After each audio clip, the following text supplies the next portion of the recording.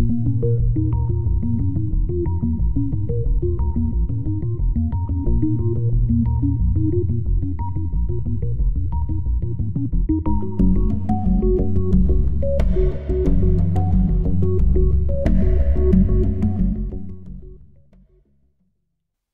standard version of the simplex algorithm is only to be used in problems with constraints that have less than or equal to a number.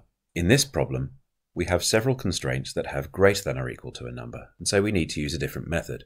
There are two main ways of solving this, the two-stage method and the big M method. In this video, we'll use the two-stage method. First of all, this problem is a minimizing problem, so we need to set up Q as being the negative of P, which means that Q is equal to minus 6 minus 3y, and we rearrange to get Q plus 6x plus 3y is equal to 0. Next, we need to deal with our constraints. Looking at the third constraint, we have 3y is less than or equal to 2. So we can simply use a slack variable 3y plus s3 is equal to 2. This is taking up the slack between the value of 3y and 2. Initially, we have y equal to 0, so s3 will take the value 2. This is how the simplex algorithm works. Now we need to move on to the two constraints that have greater than or equal to. We set up x plus y and equal to 1, and of course we've got to get our constraint up to that value of 1. Because we're looking at values that can be greater than 1, we need to take up the surplus, and so we use a surplus variable. Now these variables must take positive values, so if x plus y is greater than 1, we need to subtract the surplus value. However, initially, x and y both take the value 0, and this means that x plus y minus the surplus value of s1 will be negative. X and y both 0, surplus is positive, we've got a negative value, and so we need to add in an artificial variable. This can now be said to be equal to 1. We can do a similar thing with our second constraint, 2x minus y is greater than or equal to 1. We're going to subtract the second surplus value and add in an artificial value.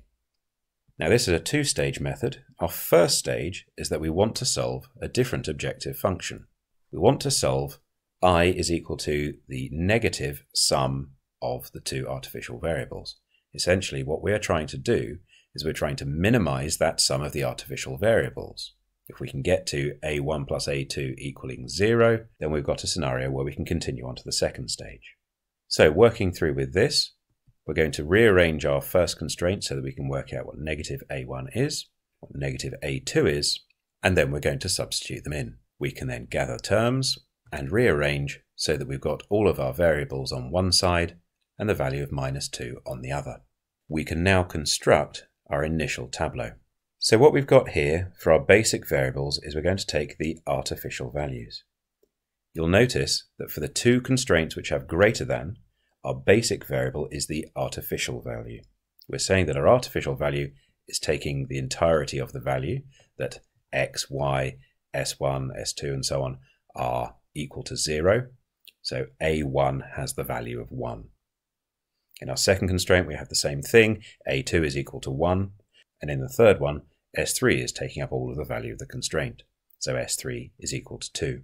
We still include q in this table with all the appropriate values in there, but we also include I at the bottom. So here's our initial tableau for that first stage.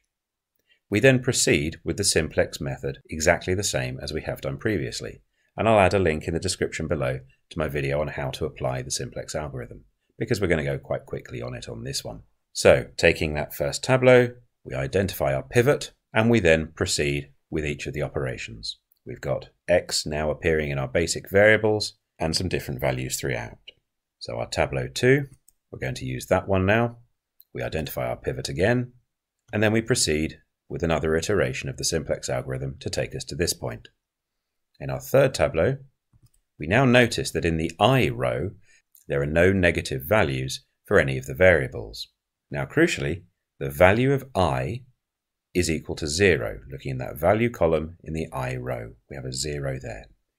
Because that is 0, we can continue on to the second stage. If it was anything other than 0, and we had no negative values in that bottom row, we would not be able to continue. What it's saying is there is no basic feasible solution to the original problem. But because we've got 0, we can carry on. And what we do is we remove the I row and any columns with artificial values in, and we then proceed with the simplex algorithm as we would normally.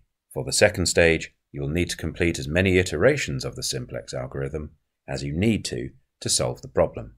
In this particular example, I've chosen one where we didn't need to do additional iterations of the simplex algorithm. You can see that the values in the bottom row for each of the variables are 0 or positive.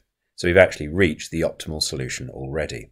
However, in most problems, the second stage will consist of applying the simplex algorithm again until you can find a solution. Ordinarily, of course, you will need to apply it several times. Here we have our optimal solution there. We have the maximum of Q is -5, but remember that this means that P is the negative of that, so we have 5. Our initial problem was about P. And we have X being 2/3 and Y being 1/3, with S3 taking up the slack being 1. So the two-stage method is quite straightforward, but the difficulty is in setting the problem up in the first place. Make sure that any of your constraints that are greater than or equal to, that you subtract a surplus and add in an artificial, and any constraints that are less than or equal to, you just add in a slack as you would normally. Set up I to be minimizing the sum of the two artificials, then work your way through. And when you get to the point as shown on the screen at the moment, where I is hopefully equal to 0 for its value, and you have no negative values on that bottom row, remove that I row, remove the artificial variable columns, and then proceed with simplex algorithm with the remaining one as many times as you need to until you get to your optimal solution as you would usually. As I say, the two-stage simplex version is quite straightforward, other than the fact you've got to be very careful about your initial setup. Good luck with this one. It can be a little bit tricky in places.